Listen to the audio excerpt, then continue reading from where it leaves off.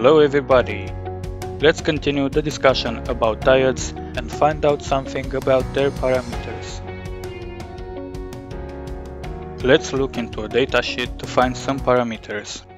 We'll search for a very common diode, 1N4148.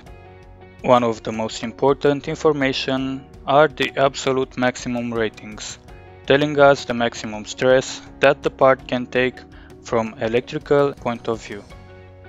Repetitive peak reverse voltage, or VRRM, shows what is the maximum peak voltage that can be applied to a diode more times when the diode is reverse biased without causing any damage.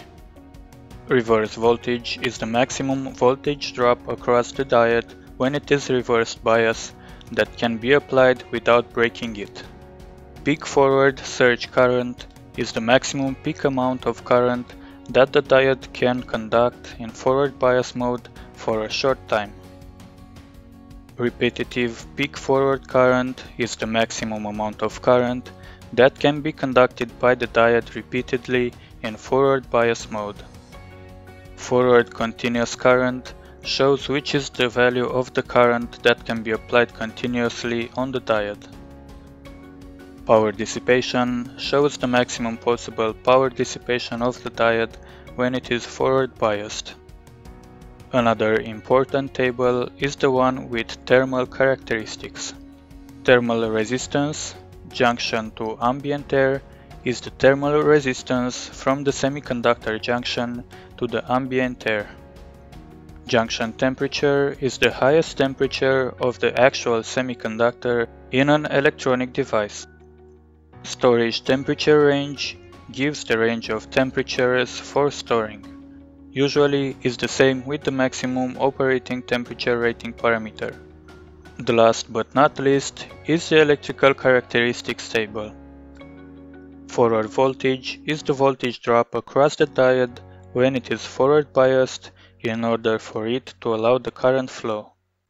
This value can vary with the temperature, and it is different in case of another material or in case of another type. Reverse current is a very small amount of current which is able to flow in reverse through the diode.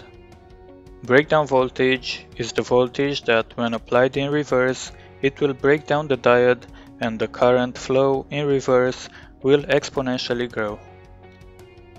Diode capacitance is a parasitic capacitance that appears between the charge carriers found across the junction of the diode.